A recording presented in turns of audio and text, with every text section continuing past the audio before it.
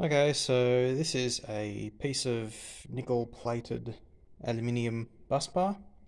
It's 1.2 millimeters thick and it will be forming the basis of a large battery that I'm building right now using 18650 cells.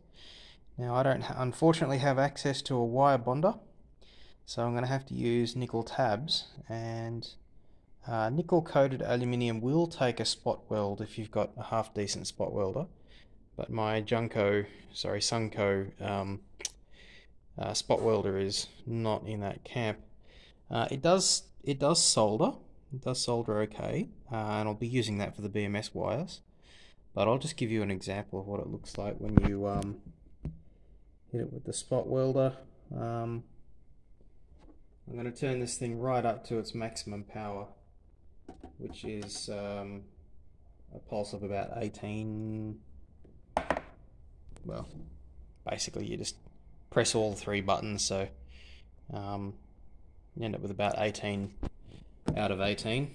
It goes all the way up to 11.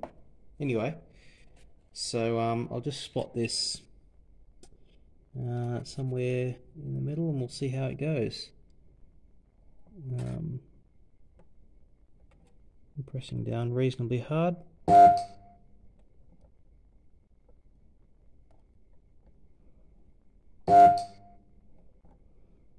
And I'll do one more.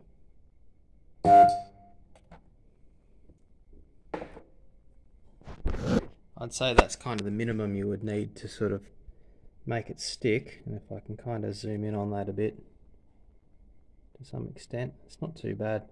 But look, I'll just peel it up and just show you what happens. It should be strong enough for what I'm doing here, but